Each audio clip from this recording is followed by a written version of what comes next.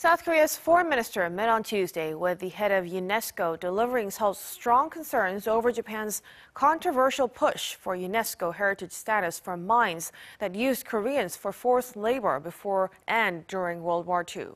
As well as that meeting, Chung Eui-Yong also discussed North Korea's nuclear issues with ministers from the Indo-Pacific region and Europe. Yoon Jung-min reports. South Korea's Foreign Minister Chung Eui-Yong delivered strong concerns to the UNESCO chief regarding Japan's recent push to get its Sado mines, where Koreans were forced to labor during wartime, listed as a UNESCO World Heritage Site. He met UNESCO Secretary General Audrey Azoulay on Tuesday in Paris.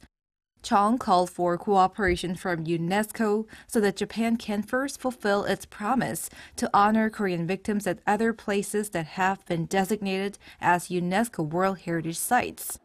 According to Seoul's foreign ministry, the UNESCO chief said she understands the Korean government's concerns and promised to continue efforts on that issue.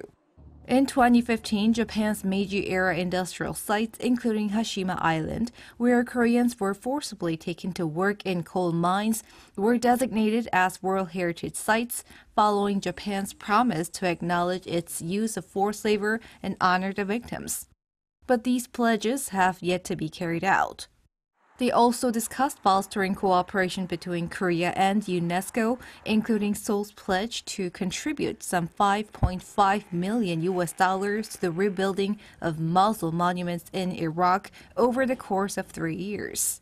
The South Korean minister also asked for support to get the DMZ listed as a UNESCO heritage site together with North Korea. The meeting came on the sidelines of the Indo-Pacific Foreign Ministers meeting in Paris, hosted by the EU and France on Tuesday, to discuss security, digital, and global issues. Also discussed were North Korea's nuclear issues and efforts to bring them back to talks. There, Chung expressed concerns that historical issues between neighboring countries make regional cooperation difficult, adding that he wished countries would learn from reconciliation in Europe.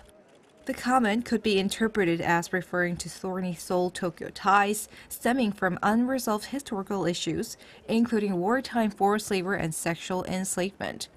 Chung separately met his counterparts from several countries, including Sweden and Bulgaria, to enhance cooperation with Seoul. Yoon Jung-min, Arirang News.